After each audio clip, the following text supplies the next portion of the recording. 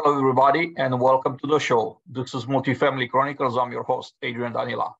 Our guest today is Laureen Kautt. Laureen is Senior Talent Acquisition Partner with Entrada. Welcome to the show, Laureen. Thank you, Adrian. I'm very excited to be here. Laureen, why don't you start by introducing yourself to the audience? Tell us a little bit about your background, professional, personal. I would love that. Whenever I get that question, for me, it's so loaded because, how far do you want me to go back? But anyway, for our purposes today, my name is Laureen, and I have basically I'm one of those interesting people who found her vocation very early on in her career.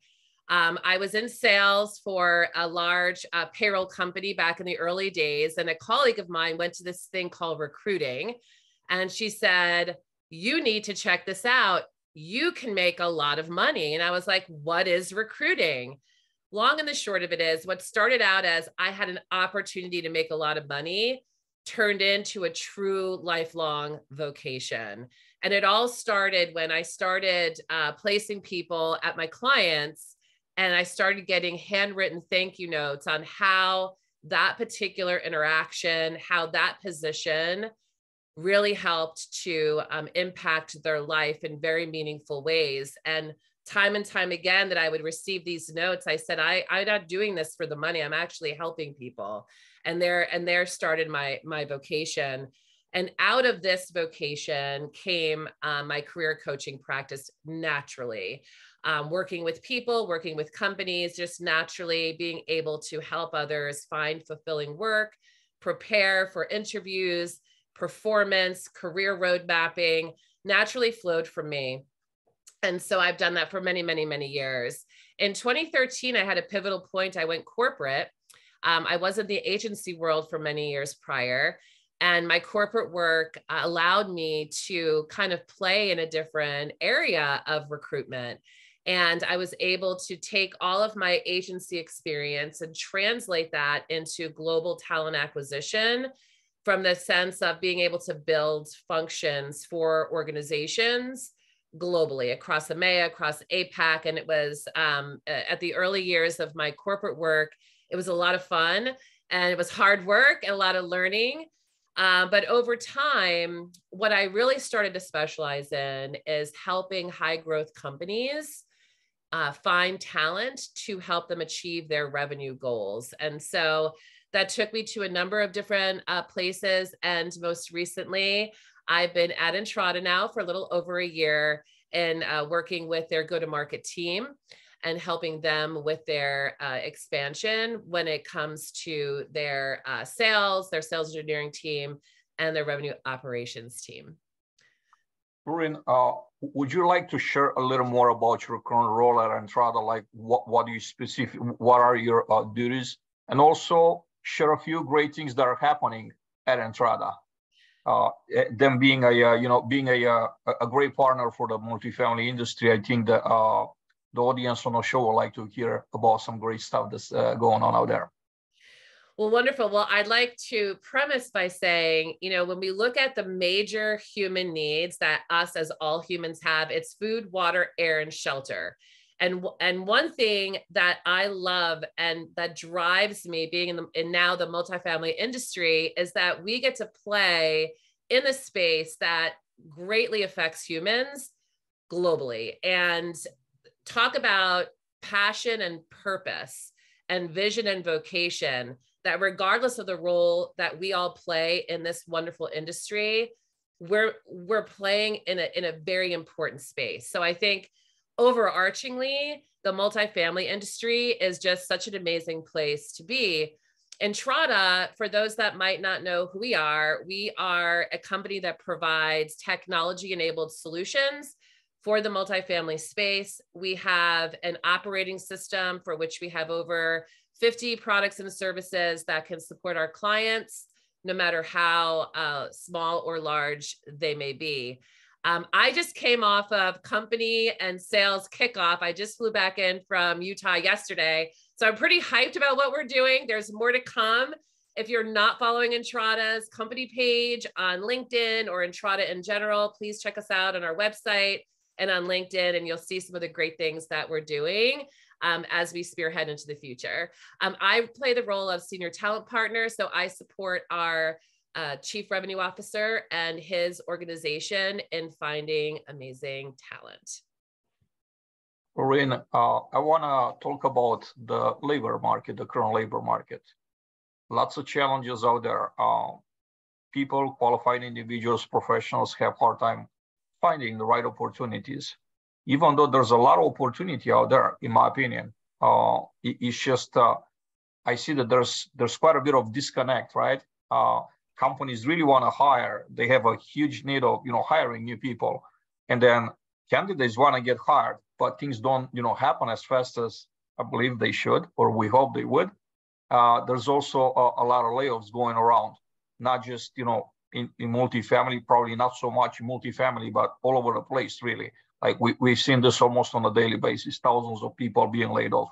So I want to get your take on the current state of the labor market. What do you see happening out there? And then where do you think we're going with the labor shortages? There definitely, I think there's no debate here. There are significant labor shortages still, even with so many people being laid off. There's still out there like millions of jobs available that are hard to fill.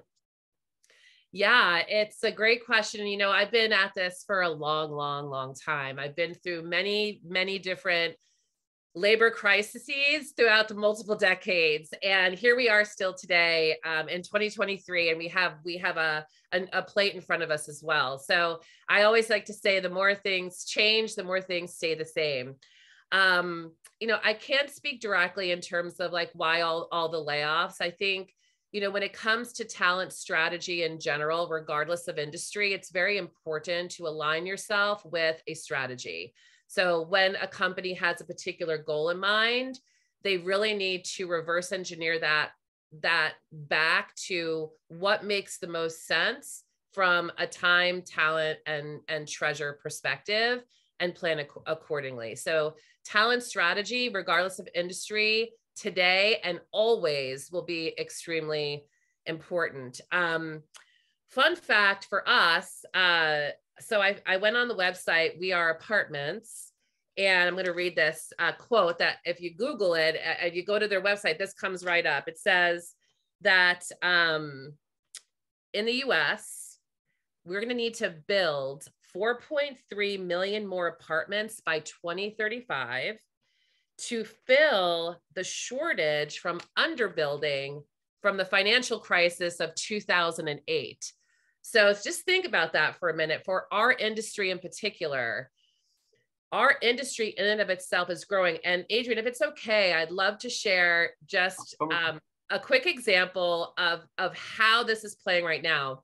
In 2021, I was working for a high growth company, pre-IPO, going public, and we were scaling our sales organization, and they needed a high profile salesperson on the West Coast. And I initiated a conversation with someone in Washington State, spot on, awesome candidate. She was interested. I was interested. We started to prepare to get her into the interview process. And in 2021, she said, literally within a week of our engagement, Laureen, I have something to share with you. My husband and I decided in a blink of an eye to say, what would happen if we put our house on the market? And so we did. And we had 3 cash offers the next day. And so now we're renting in North Carolina. So, I mean, it's kind of uncanny what this pandemic has done for our multifamily industry. People are open to relocating now like never before on their own dime, and the housing market has allowed that. Now, has that been changing? Has that been normalizing? Yes, we've seen things happen since 2020. That's kind of, I would say going back to some semblance of what we defined as norm. But the reality is when you look at Gen Z and the population that's coming now through kind of their next tier of their life where they're ready to move out on their own, and you look at folks who are employed or not employed and saying, well, I think I can live where I want now. I don't necessarily have to be where I'm told. That all affects our industry in a very positive way. How we approach that, that's going to look and feel a little bit different, but overarchingly, I feel like our industry is positioned very nicely for great growth, regardless of what we're hearing on the news about what's happening in general. That's kind of thing one. So talent strategy is important no matter what the industry, our industry, regardless of what you're hearing, I believe just based on the data and my experience talking to people, it is really in a growth mode. And so it comes then down to how are we finding talent, or how are we making ourselves findable for talent to find us for the specific roles that we need them for. So I think, that is the great question. And I think that's strategy both on the side of the job seeker, but as well strategy and sourcing strategy on the side of the organization. You said something very, very interesting, very important. You touched on a very important topic right there. How do we get to become ourselves seen? Both on candidates and on the employer side, are there a few tips that you have to share, I guess, either with candidates or with employers that are actually having difficulties attracting, having a decent pipeline of talent? Yeah, absolutely. The big question that comes to mind, whether you're a job seeker or whether you're an organization looking for talent, is the why. Simon Sinek really, he went out and he defined why. He wrote a book on it. Everything comes down to why. And that really does translate into this too. So let's talk about it from the company perspective first. Why do you need the person, and why would the person want to work here? So that's your why on the side of the company. From a candidate or a job seeker perspective, why are you looking for a new opportunity? And why are you looking at this industry? Or what is your why? Like, what is your why and your what? And then we can figure out your how. And it's the same for a company too. Like, what is right now job seekers, and this is not, I don't have a specific data point from McKinsey or from Bain, but I can tell you, talking to hundreds of candidates a week, when I ask them what's important for you when it comes to a new opportunity, the first question that I'm asked is, what is the culture that's fostered within the organization? So the people of an organization essentially define the culture. A company can define its values, but how people live those values is really what defines your overarching culture. So what is that, and how are you as the company sharing that with the marketplace? People want to know about the culture, the people, the culture, and then they want to know about the opportunity. So from a company perspective, once you can define, here's the culture, here are the people that make this culture great, here are the competencies that equate to that. Now I can better define a marketing strategy around how I want to market this job to the talent marketplace. On the flip side, if I'm a candidate, what am I doing? Why am I doing it? Is that what I love to do? Where can I do this and feel fulfilled? That's where as the company's talent marketing strategy comes into play. Because if I don't know this industry exists, and I'll be honest, I didn't know this industry exists when they reached out to me. I've never in my career been exposed to this industry. Have I rented? Yes. Have I paid rent? Yes. Have I paid utilities? Yes. But I had no idea that this was like a whole industry. How exciting to find out that there is. But that's because someone reached out to me to share the news. So the days of posting and praying that candidate pools that you need are going to find you have decimated. If you are in talent recruiting right now, I'm sure you will relate to me that you will get hundreds of resumes submitted for a job spec, and there might be one, maybe two that align with the specifications that you need. I know for me, I have to go out and look for the talent. If you're just waiting for job specs to come and searching on Indeed based on what it is you do, you might be missing out on a huge opportunity. Certain job sites and the functionality behind them scrape from company sites, and many times they give kind of boosted opportunities to those companies that pay. So you might not be seeing all the job opportunities out there. So that's where it becomes important. What do you want to do, and where do you want to do it? And then you have to develop your own strategy to finding that. talking about strategy, I want to get to the next topic, Laureen, and talk a little bit about career coaching. You've been doing this for a while, so obviously I like to get your take on a few things regarding career coaching, right?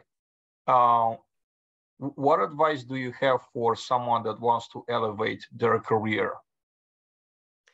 Yeah. So elevating your career, that's going to be defined differently for each person, right? And depending on where they are in their career roadmap. I would share with you that wherever you are in your career roadmap, if you're in a position of, if you look at a typical organizational environment, if you're in an analyst role and you want to move to a senior role or a lead role to a manager role to a C-suite role, the natural progression that we're taught we should do, then it's important for you to understand the skills, the functionality, and the competencies you need in order to elevate. No longer is it just time and position. Time and position used to be, I think, an 80s mentality where, oh, well, I've been in this role for 10 years, so naturally I should be the next one to be a manager. It's more about those areas I just described. How do you figure out what that looks like? Well, the world today is not like the world when I came out of school. You can find out pretty much anything you need by looking online. So I would say if you're in an analyst role and you're looking for that next step, find the people who are in that role and look at what they've done. And then kind of start aligning yourself internally where you are and opening up yourself to getting those skills and experience. And sometimes you could get those skills and experience, and there may not be opportunity where you are. But then when you know what you want to do and where you want to do it, and if you created this roadmap for yourself, then you know that you could go out and try to find that position elsewhere. But you'd be more properly equipped for that position by getting those functional skills and experience that you need in order to move. But Adrian, there's a new anomaly that's happening today. I don't want to say it's because of COVID, because I'm really quite sick of hearing because of COVID, we have this and that and the other thing. I really want to call it human evolvement, and to really wanting to do what they love to do and do it where they love to do it, regardless of the title. And so I think that comes down to important introspection for all of us in terms of what do we love? And I could provide an example of one of my clients. And I love this story because this person is much happier today than this person was, call it 7 or 8 years ago. Someone reached out to me cold on LinkedIn and said, I need your help. And I was like, well, who are you? I don't know who you are, but I'll talk to you. Okay. Let's schedule a time. Anyway, this person was at an organization for close to 35 to 40 years, basically right out of school in technology, started with this organization, moved his way up due to time and role to a C-suite position over technology.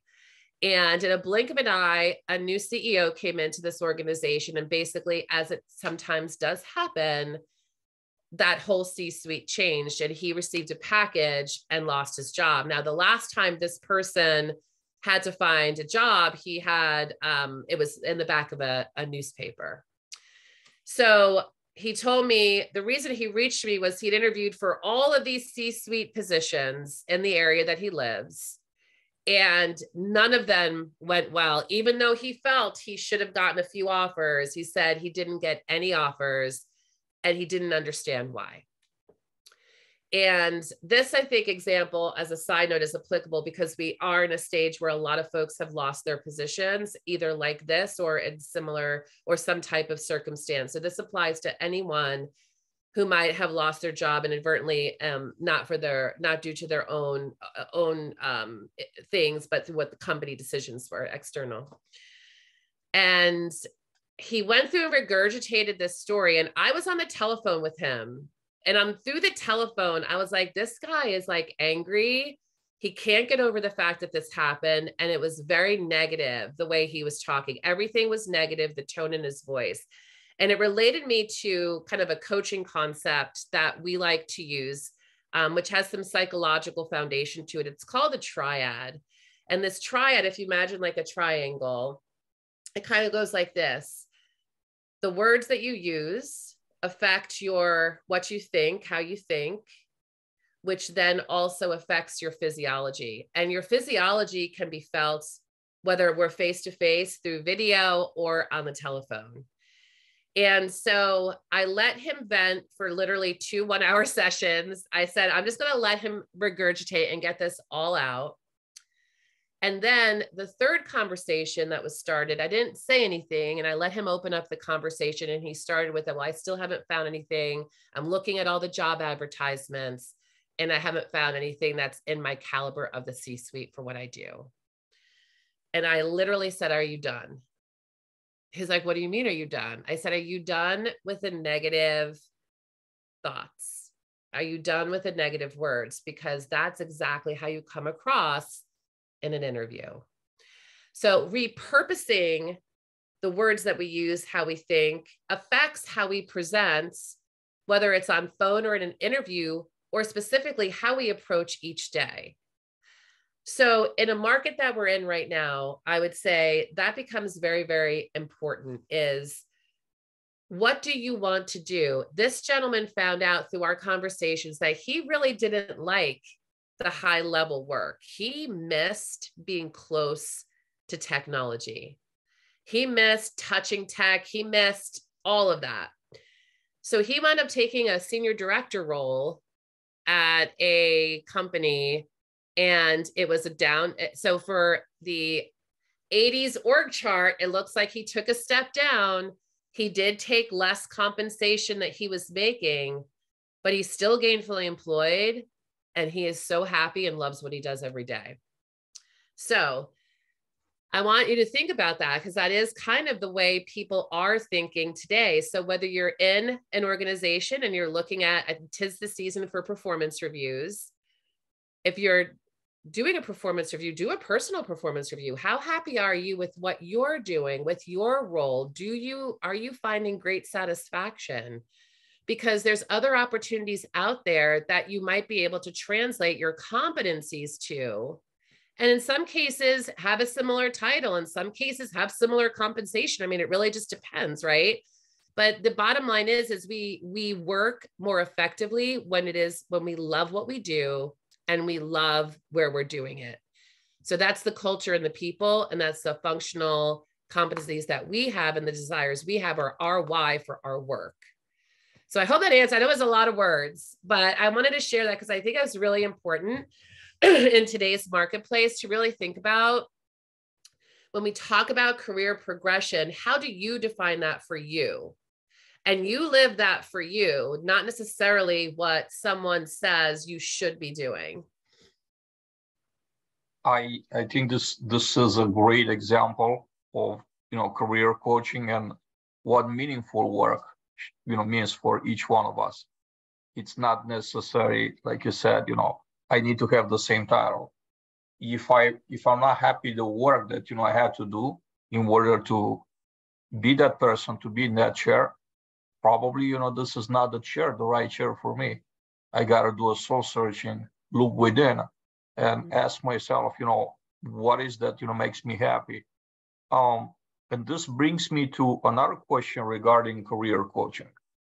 When you meet with a client for career coaching, what are some good questions that you're asking in order to just kind of determine why did they come to you? Like what made them approach you? And in order for you to basically break down who they are and what their goals are, what are some good questions that you're asking? What's kind of the initial baseline? How do you establish the baseline of this relationship?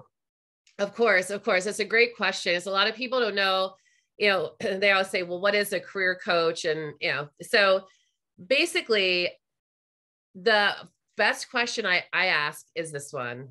I say, what is it that you love to do? I said, just on top of your head, I don't want you to think about it. What do you love to do? Interesting fun fact is 9 out of 10 people will start by telling me what they don't like to do.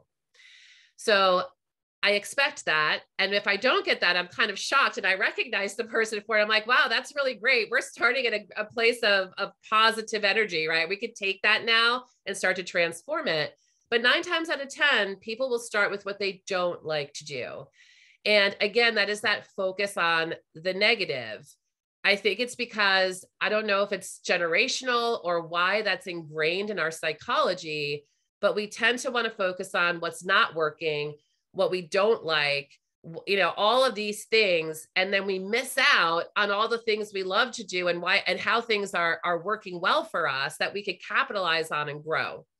So that really, Adrian, it sounds really simple, but that's my first baseline question, because people will reach out typically for, hey, my career isn't going well. I was just laid off. I need a change. I work under a toxic culture.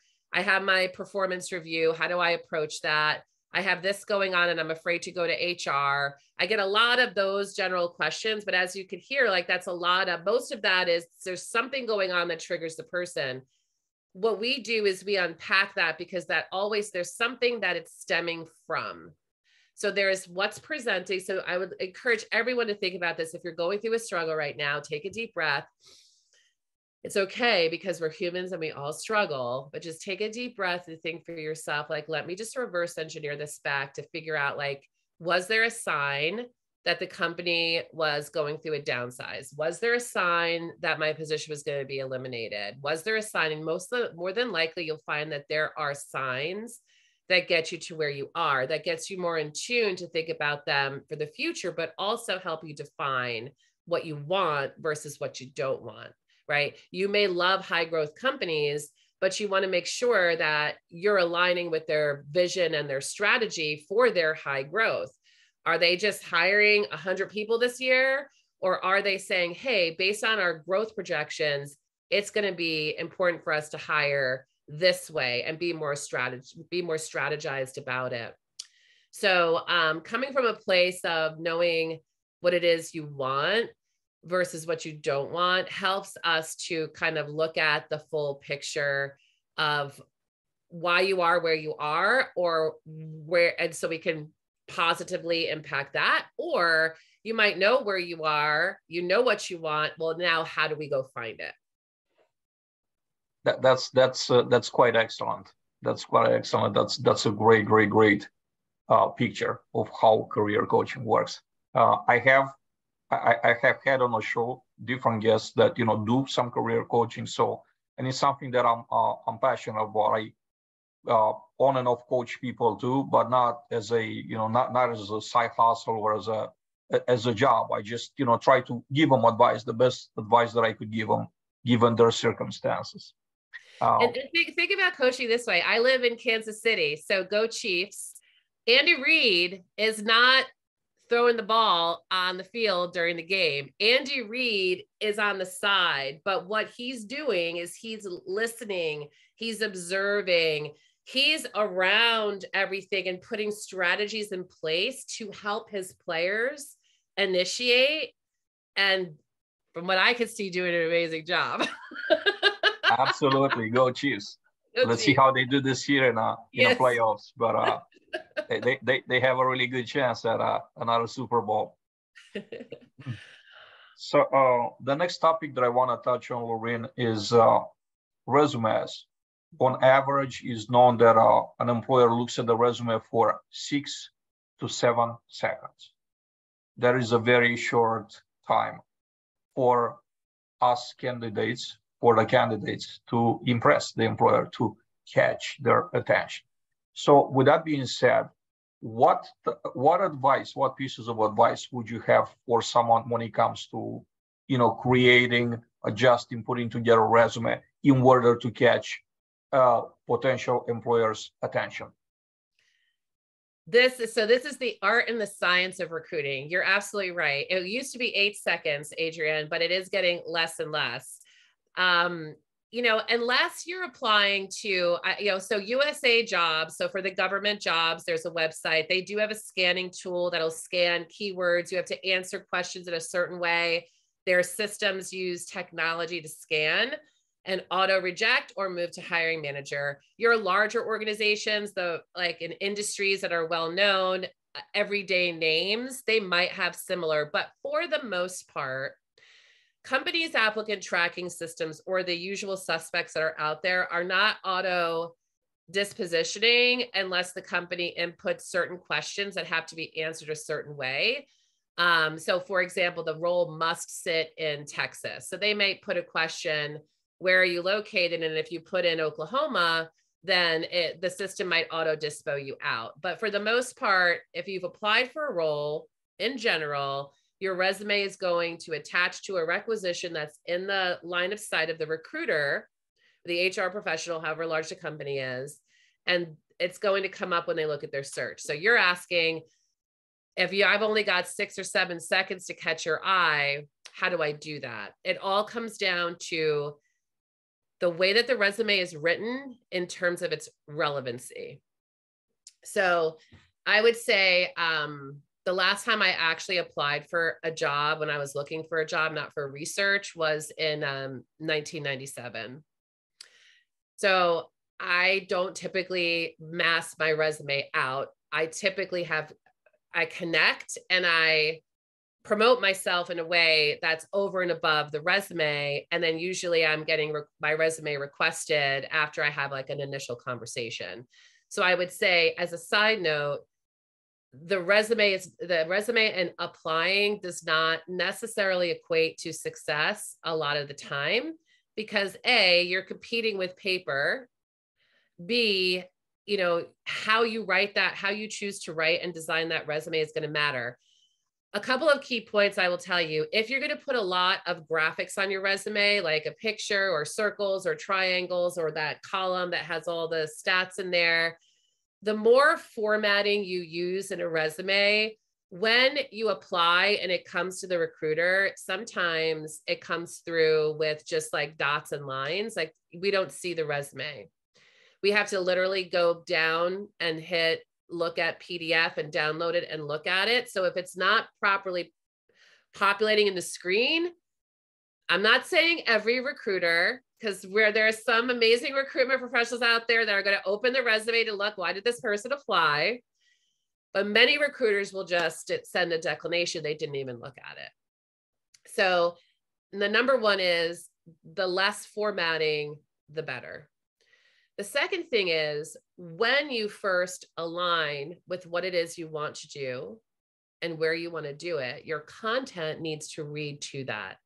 So you can't send a sales resume for a software engineering job, because the recruiter is looking at when your resume comes up on their screen, if they're looking for a PHP developer and you sold a technology that was created in PHP, but you never developed it before, but that's what you want to do, like, they're going to just decline the resume. So it comes down to, if I want to be a PHP developer, that's a whole other conversation. If I've been in sales, I never touch code. You really need to go through some thought of like, well, where do you want to start to learn that? What training have you had? You might want to take a few steps down to get a few steps up, and you might move up very quickly, but that's a whole different scenario. So make sure you're applying to relevant positions and your resume reads to that position. Let's talk maintenance for a second, because I just had a person I was working with who's been doing general contracting work for a large private company. And he really wants to get into more of a corporate type of work. And he didn't know how he could translate these skills. And he's done very large projects that involve things like concrete, to smaller projects that were around electrical and plumbing. So very certified, well-versed. We talked about multifamily, and he said, tell me what that is. And I was like, you don't know what that is? I didn't know what that is, but I was in legal tech before. And so he's like, oh, that's amazing. I had no idea that was an option for me. But when he sent me his resume to look at, I would never send that resume out, right? So how you properly word your experience in alignment with what the company's looking for and the location for which they're looking for it, that will attract the recruiter to pay attention. They know, and just by looking if there's relevancy or not. If you're a salesperson, and you don't have any numbers on your resume, revenue target, growth percentages, average deal size, more than likely the recruiter will pass through because they want to see that that person aligns with the needs of what their company's looking for. So regardless of the position, how you present for what it is you're looking for, I find that a lot of people will just there will be an event that happens, and then they'll just mass send a resume that was not updated. And that really does show. And that's why it's so quick to disposition out or, reject, but we call it disposition, where we would say no, but maybe for another position, or no, thank you for your time. Great point. Now I want to touch on something else that candidates have difficulties with. Not all candidates, but a lot of people on the job market do not have elevated interviewing skills. And the first position that comes to mind is maintenance technicians. Maintenance technicians are the most sought out individuals, professionals in our industry currently, period. I could have probably 10,000 technicians right now in my back pocket. I could probably have them all placed within a week period. Like, it's that big of a need right there. So what type of advice would you have for someone that, they haven't really developed, highly developed interview skills? What would you advise them? Well, I would first say for maintenance professionals, like, first off, you guys and girls do amazing work. Like, there is a need for you, not just in the multifamily. There's a need for you across any living situation around, I would say. So your skills are highly sought after because you have skills that are needed, like that not everybody has. So your skills technically and functionally are important, as well as in the competency standpoint in terms of relationship with clients or customers. So you have this multifaceted space where you have to technically know how to do it, know what the client needs and wants, be able to translate that into what you need to do technically, but you also need to be client facing and be able to communicate with that end user who you're providing the services to. That's a huge job. I would share with you that in interviewing, it's very much, if you've never had to do it before, it seems very daunting, but really I want everyone to look at interviewing as strictly a conversation, Adrian, like we're having today. I was excited for today because I love talking about this stuff. I don't look at it so much as an interview as much as a conversation. So if you can kind of take, oh my gosh, I have an interview out of your mind and say, oh, I can't wait to meet this person, you're already changing the words that you use, the thoughts in your head, the words that you use, and your physiology. So it's going back to that triad again that we talked about earlier. You want to get your mind around the fact that you're looking to have conversations with new people, to share about yourself, but also to learn more about other things. How you approach the interview should be much like you would approach a client or an end user. And that is learning. I want to learn as much as I can about this person so I can assess for myself if this is the right position for me. So remember, a lot of times people think interview is one-sided, meaning the company is going to ask me questions because I need to answer them correctly because I need the company, I want to get this job, versus I really need to assess if this company is right for me. Do the people align? Does the culture align? Does the work align to what I love to do? So I'm looking forward to talking to this company to see if they're truly a prospect of mine for a new employer. So you see how I changed that, because a lot of people look at the interview as it's strictly the company. It's really a conversation. I used to call it like, it's kind of like a dance. So they're going to ask you a question, you're going to respond, but you could also respond with a question. And so preparing for an interview in general, there's a few things to always keep in mind. Number one, do your research. Look up the company. As I mentioned today, you can find it as easily as Googling it. Going on, if you don't have a LinkedIn account, make one. please, because there's so much information on LinkedIn about companies and people, about culture that you can find out, but you could also Google it. You could also look on Facebook. Some people are public Facebook. You could find it in all the different social media sites. So try to do your research and kind of have a general understanding of who it is you're speaking with. And have your list of questions prepared for you. And questions that don't equate necessarily to pay. You know, pay is becoming more publicized now. I think as we look at 23 and beyond, we're going to see a lot of states requiring that, you know, the pay ranges and such be publicized. So there's used to be this mystery around compensation. Oh, I don't want to tell them what I'm making because what if they have more in their budget? And, you know, there's like this whole thing we used to do, like, how could we dance around this? And, you know, but really it's just like it's really becoming less like that and just more like, here's the range, right? But pay, remember, is not the only thing. Most companies will pay a decent range, right? An average range for a job. So focus your conversations more on the technical aspects. What does success look like in this role? Is this a backfill role? What was it about the previous person in this role that didn't work? What was about this person? What about this person worked? Based on that experience, what is it that you need?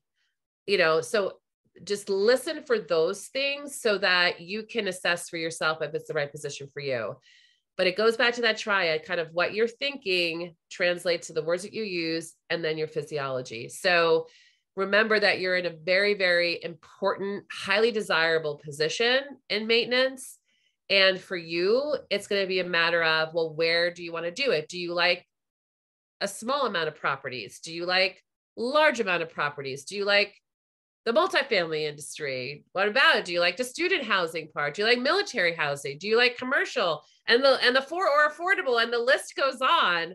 So you have a lot of choices. So figure out you first, be equipped and empowered to know that you're in a highly desirable skill set. Not everybody can do it, period. It's not that they don't want to do it, it's that they can't do it. So you have some great skills to share, but figure out for yourself first kind of where you want to do it, do your research, and then prepare.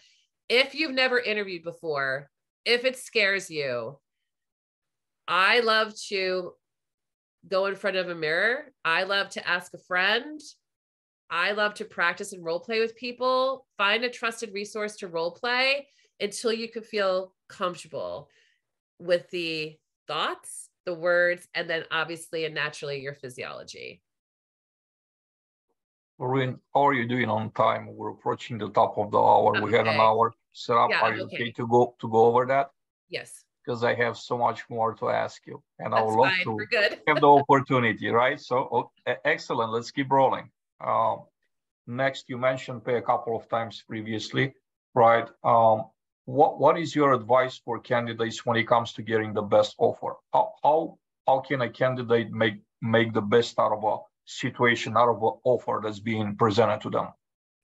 So there's two answers I have for that question. There's the person who knows their value and worth, and they know what the market is, and they know if they were kind of reached out to by a recruiter at a company, and the recruiter says, what are you looking for? They can steadfastly say, I will not move unless I'm at X. It's up to the company then, if X is not in their comp range, to see if they could get a opportunity to go to meet that if they want the talent. So that's kind of person one. I know my worth in the market. The person reached out to me. I am open to new opportunities, but I would not make a move unless I was at X. X may be in the mid of their range. X may be the low of their range. X may be at the higher end of their range. But that's the person that says, I know what I need, I know what I want, and this is what I'm going to pursue. And most people, though, are on the other side of the equation. And the other side of the equation is going to be, well, how do I know this is what I was making? I think I'm underpaid. I don't know. I think it was, I know the National Apartment Association for Kansas City, I know they just put out a salary guide. So find your salary guides to assess where you're at, right? So you'll then see the ranges. But let's say it's in an interview. Let's say compensation doesn't come up and you're talking to a recruiter or a hiring manager. They say, well, what questions do you have for me? Ask your questions about people, about culture, about opportunity first. And the last question should be, we didn't talk about compensation. Can you please help me understand what is your approved range for this position? Some companies will tell you what that range is. And they might say, does that align with your expectations? And if your number is in there, low, middle, high, the answer is just simply yes. And then you move on from there. If they say something like, well, our range is quite large. Where do you need to be? You could respond and say, well, I'm really open. I'm open to what the market is allowing right now. Is there anything you could share with me? And normally by that point, the person will share some facet of that. At the initial conversation, meaning let's say it's a 2 or 3 phase interview process, I probably wouldn't go any further than, well, I'm really interested in what you had to say, and I'd like to pursue next steps. If you think, that you'd be open to that as well, we could talk about that later. So now you maybe need to find out more about the day-to-day of the role. What are the expectations? All of that, because that'll all filter into what your expectations are. Let's say the conversation never comes up and you, for whatever your reason, didn't want to mention it throughout the process, and they come to you with an offer. Your answer is always, thank you so much. I'm very honored to receive this offer. When do you need an answer by? And if they say the answer now, typically you won't hear that. Just say, well, I need to take that back and really look at the numbers to make sure that it aligns with where I need to be. But most people will give you 24, 48 hours or so to take that back and look at it, look through all the verbiage and such, the numbers. And if the pay is not in the line, it's okay to come back and say, look, from where I am today for what you offered, I'm very honored to receive this offer, but in looking at the details and the expectations of the role, I would really be looking for X.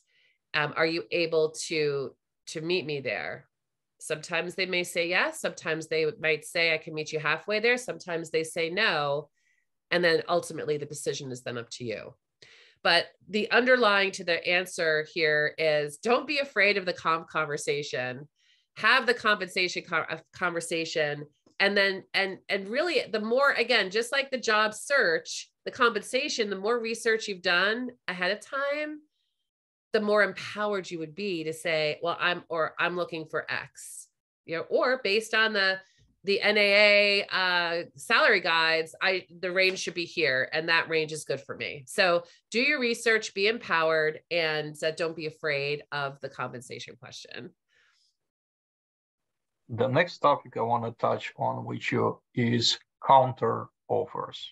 Mm-hmm. If you were to be asked by a candidate, not a candidate that you're interviewing for your company, but as a consultant, right? If a candidate will come to you and say, hey, I'm on the market and I accepted this position, my company has made a counter offer, what would be your advice to them? So since I've been in recruiting, which is a long time, and you can't tell from my profile because I don't go back that far, but since I've been in recruiting, I have shared and consulted with people to say, never accept a counteroffer. And the reason I've stood by that myself, although very hard for me in some situations, this is why, unless that counteroffer is going to improve whatever the reason was you were looking to leave in the first place, it doesn't make sense, because you're just then staying for the money. And the people that I know who've accepted counteroffers typically have come back 3 to 6 months later to say, I made a mistake. Is that job still open? So I say, I'm not telling anybody what to do. I'm just saying, in my experience, which has been a very, very long time, I really don't encourage accepting counteroffers. Like I say, unless the organization is saying, well, we want you to stay, so we're going to offer you X, but we're also going to change these things that you said were not in alignment with what you needed. So that's a little bit different of a scenario versus like, we're just going to throw an additional $10,000 or $20,000 at you. That's the one side. The flip side is if that counteroffer was very intriguing and you feel like the relationship is strong enough with the company that you're engaging with, you might want to come back. You might, and I'm not saying you have to, but you might go back and say, look, XYZ just counteroffered me X amount, to stay, is there any wiggle room on your end? They may come back and say yes, they may come back and say no, I don't know. But, people have done that as well. And again, in the places I've worked throughout my career and the clients I've supported, sometimes that's yes, and sometimes that's no. So you have to be prepared for that. Laureen, for the next section of our conversation, I have some rapid fire questions. Okay. Ready? Yes. Okay. Books, professional, fiction. What are your favorite books? Some of your favorite books to read? So that's a great question. And so I'm going to refer to a couple that are right here. So first off, I've been supporting high growth revenue organizations. So I'm reading all the books, like the Challenger Sale and all the books that fall in and around from a professional standpoint, what makes a great salesperson and the competencies that they have. So I find that very interesting and intriguing for me, and it helps me to better hold conversations with professional salespeople. Professionally, I'm listening to Atomic Habits on Audible right now, which to me is, if you haven't read it or listened to it, it's an amazing book. I bought it for my kids for Christmas because I feel like they need to read this early on. That's a great professional book. Fiction wise, well, Alex Michaelides wrote a book called The Silent Patient. Fast read, mystery, twists and turns, very, very good. And if you like to read Lifetime movies, Colleen Hoover is a really fast read. I don't know if they'll agree with me, but anyway, those are just my things. But I love books like on business strategy. Becoming Bulletproof is another book that I've read. The Blue Ocean Strategy is on my list here. There's a book called Disrupt Her, which is like the entrepreneurial world as it relates to women and how women are like really being really strong disruptors right now in certain industries. For example, that book happens to be, if you've ever bought one of those bidets that sit on top of your toilet, the gal who invented that, she's the one who wrote that book. It's very interesting on how she founded that product and took it to market. So that wasn't a rapid fire answer, Adrian, but there you go. It's all good. I actually enjoy it, even if it's not a quick answer. Next question. It's about failure.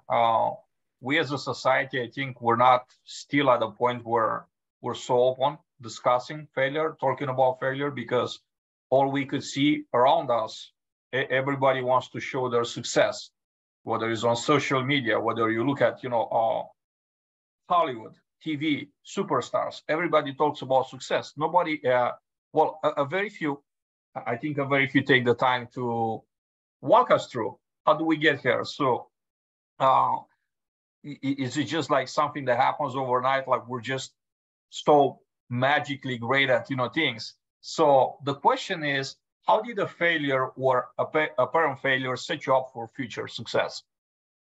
It is what sets you up for future success, period. If you don't fail, you don't grow, right? That's the opposite of, when you fail at something, it means, okay, that didn't work out. Why? Again, that word why comes back into our conversation, because true failure means you never asked why, because there was no desire to understand why it didn't work. In my career, I've failed 100 times, but I'd be happy to share with you why I failed, because along with that, I would be able to share with you how I grew from that. I was inadvertently part of a position elimination in 2019. I'm a 4 and 5 always in my reviews. And I was devastated. It threw me into imposter syndrome. It took me a minute to figure out, oh my gosh, what just happened to me? But I can look back on that situation now and tell you that although devastated at the time, because I thought I'd retire from that company, thank goodness that happened to me, because I would have been miserable because I would have stayed and retired from that company. Because of all the great experiences I've had on the other side of that, I can look back, because our hindsight, I would love our hindsight to not just be 2020. I love us to have 2020 vision like right now, because I would have saved me a lot of heartache. I mean, you could ask my family. I was like, how did this happen? I couldn't believe it. But anyway, I look back and say, thank God that happened, because I was able to do all these things. And I still failed along the way. I still had things that didn't work the right way and didn't, mature the way maybe they should have. But I still learned and grew from that and got me to where I am today, which is in a place of joy, happiness, and living what I love to do. I want that for everyone. Truly, that's my prayer, is I want everyone to do what they love to do, not just a job, but to really actively participate in what they do. So if you fail, if you were laid off, if something negative has happened, please recognize that there's the other side of that. There's another side that when you do recognize the value of that, you can look back and see. And then hopefully the next time around, that 2020 vision becomes more present than having to look far back, maybe months or years. It's all about perspective. Laureen, the next question for you.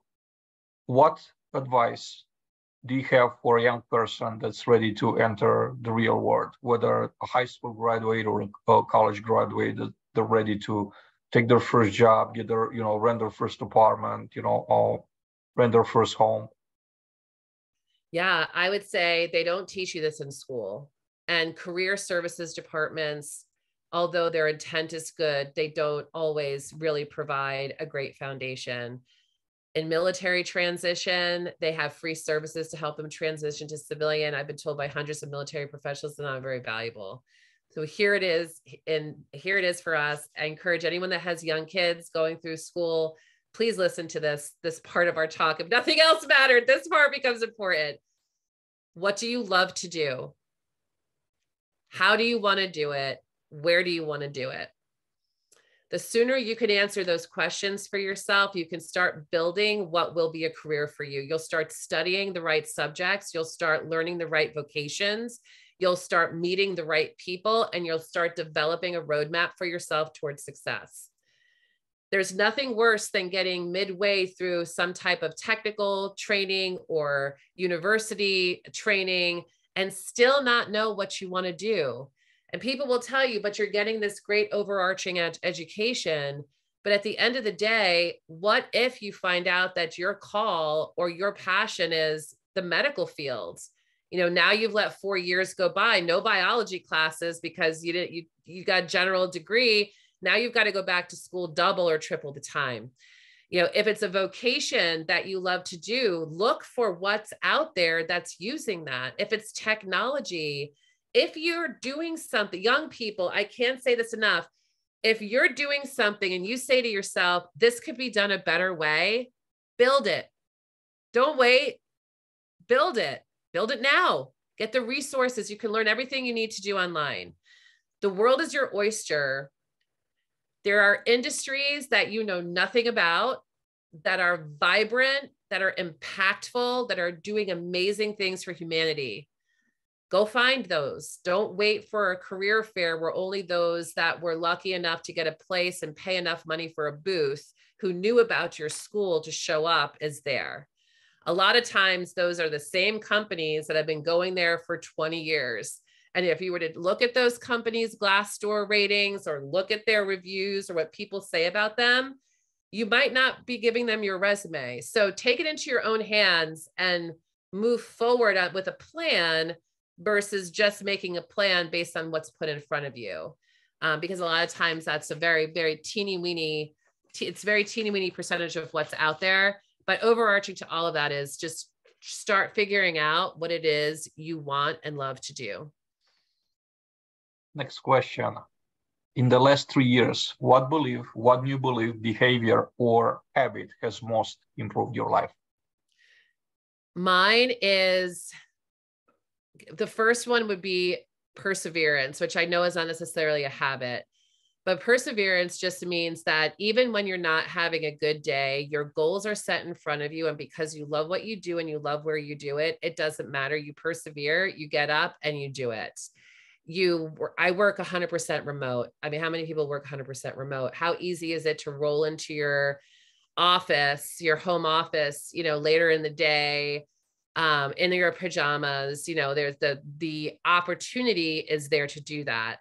I still wake up at 5:30. I still take a shower. I still I have a number of Zoom suits over here, Adrienne. So today was the black jacket. I've got some others over here depending on the day. But I put myself together because I want to persevere, that even though my environment's changed, who I am as a professional hasn't. And so I persevere all the wantingness to fall into bad habits and not doing so. That is the best habit I could say the last 3 years that I picked up. I love it. I love it. The last rapid fire question, Laureen. When you lose your focus or you're feeling overwhelmed, how do you get back on track? So if it's during the day and I feel overwhelmed, and I'm in Kansas City, so we're cold right now. So sometimes it's not conducive, but I'll still try to go out. I love going outside and breathing. Sometimes when we're in the pressure cooker, we don't breathe. In fact, I would challenge everyone, if you're up for the challenge, Adrienne, you too, when we finish our meeting today, our talk today, when we hang up, breathe in for 5 seconds, hold for 5 seconds, and then breathe out for 5 seconds. We forget to breathe because we're so like this. We put ourselves in a pressure cooker. We've got a lot going on personally, professionally, things happening. And so we forget to breathe. If you do that exercise and do it 5 times in a row, you'll recognize what true breathing feels like. And you'll recognize that you're not breathing either. I'm guilty of it too. So really being able to breathe and focus on the breath becomes important. I will also share with you that it's okay if you're working remote or you're working in an office, it's okay to step away for 10, 15 minutes to breathe or to go for a walk, depending on where you are in the time of year, or even to have, a book near your desk to say, you know what, I need to take a minute for myself. So I'm going to do my breathing exercises and I'm going to read a chapter in my book. No one is going to not approve of that, but it does separate you, especially in our remote world. You have to legitimately put it in your calendar to step away, or you will feel yourself burn out. I mean, there are times, I know for me, I could start at 5:30 and I could be sitting in this chair until 8 o'clock at night if I wanted to, or if I needed to, but I have to set those boundaries for myself. And I have to fill those time slots with meaningful things that are going to help me be productive for work, but also for my own personal life as well.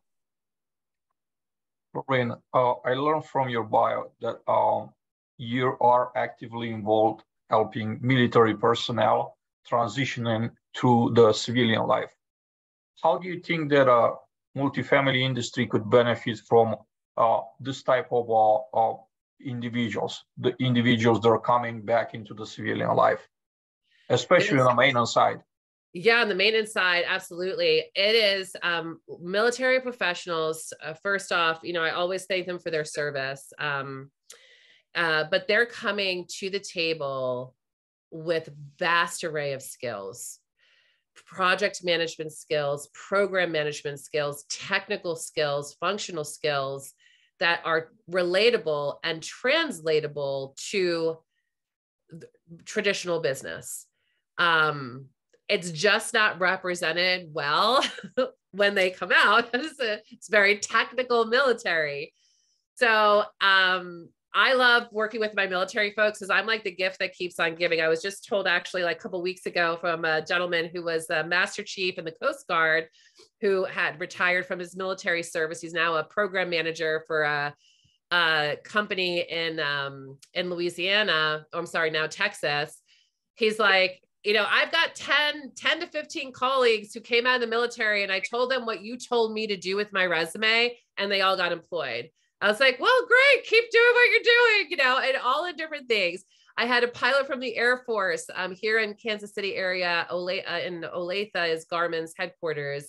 And so he's working on the aeronautical Garmin machines versus being a commercial pilot, which is what they typically will do, either fly for like UPS, FedEx, or commercial. So in our industry, we need to think about how can we and where can we employ folks transitioning out of the military. And we need to advertise in our industry to those coming out of the military that we're open to learning more about them and seeing how their skill sets align. So I thank you for bringing that up. It's near and dear to my heart. And I think every industry can benefit from folks who are coming out based on what they're looking for in terms of their civilian career. Laureen, thank you very much for taking the time to be here on Multifamily Chronicles. This was an amazing conversation, and I could keep going, but also I wanted to be respectful of your time. I know that this is not the only thing that you have planned for today to just talk to me on Multifamily Chronicles.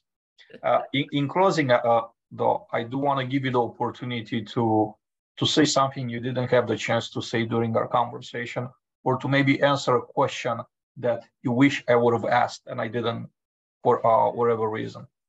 You asked the most amazing questions. I always hope that, you know, if I can bring value to one person and help one person with whatever it is that they're experiencing with their career, or with finding a new career, or with discerning a career, then it's a win for me. So I'm just so grateful to be here. Underliningly, I would just like to share that the times of today look and feel a little bit different than the times of the past. What people want and what they want to pursue is becoming a lot more personal than what is designed in an organizational book. So companies need to be open to talent. They need to look at their culture. They have to look at their people. They have to look at what they should and want to attract into their organizations. And then people on the flip side, I can't stress it enough, need to recognize what they want and where they want to do it. And that's where you find a match between person and company. So I encourage everyone to take one or two steps to making your job search more strategic, and companies make your talent sourcing a little bit more strategic, and open it up maybe to pools that you might not have thought of before, because there's a lot of great people in the market today looking for good, honest work within a good culture. Laureen, again, thank you very much for taking the time to be here with me and with the audience. I appreciate all of your wisdom and thoughts, and I hope to get you back here soon, because I have a lot more, way more many questions to ask in a second interview, of course, if you're interested. I would love to. Thank you, Adrian, so much. Everybody, thank you very much for taking the time to watch us today. This is Multifamily Chronicles. I'm your host, and I hope to see you back here soon. Have a great day.